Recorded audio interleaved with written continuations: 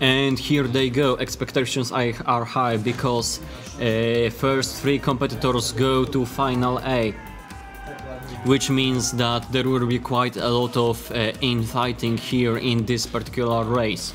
And it seems that Emily Lewis from Great Britain has gotten some advantage over her opponents.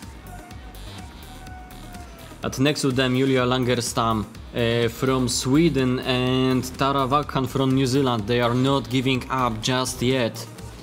There is a few meters left to go, 10 or so, just a few more strokes of those double-bedded paddles. And it is quite a narrow gap between all of them. Great Britain, then who knows, maybe Germany, as it is shown here, Sweden, Croatia, New Zealand, but we are going to have to wait for a official confirmation of the judges.